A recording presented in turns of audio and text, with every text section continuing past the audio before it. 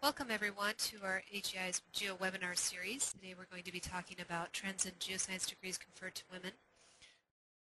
As we can see here, the percentage of geoscience doctorates conferred to women has increased by 5% since 2007 to 43% in 2009, while the percentage of bachelor's and master's degrees conferred to women has remained steady over the last 2 years.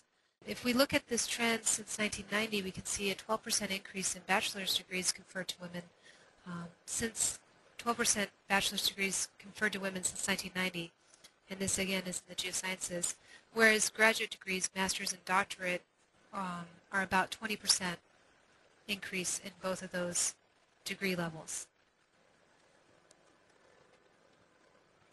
Now when we look at the percentage of geoscience degrees conferred to women compared to other disciplines within STEM and also outside of STEM fields, we see that the geosciences in 1993 did better than all physical and related sciences and engineering across all degree levels.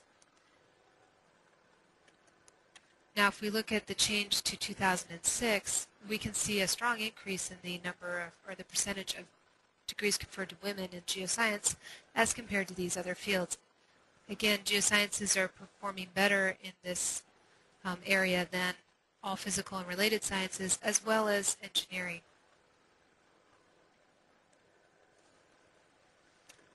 Now if we look at the percent change in degrees conferred to women by degree level across all these fields, we see that the growth in the geosciences has outpaced all of the other STEM fields, but is still behind non-S&E or science and engineering fields.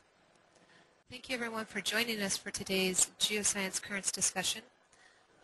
Just to let you know, we will be having another webinar, our GeoConnection webinar, this coming Friday from noon to 1, and we will be discussing survivability and of departments. If you want to, you can check it out at our GeoWebinar website, and that's www.agiweb.org/workforce. You can link to our GeoWebinars from that site. And that one will be an hour webinar this Friday from 12 to 1 Eastern Standard Time. Thank you very much, and that concludes our session for today.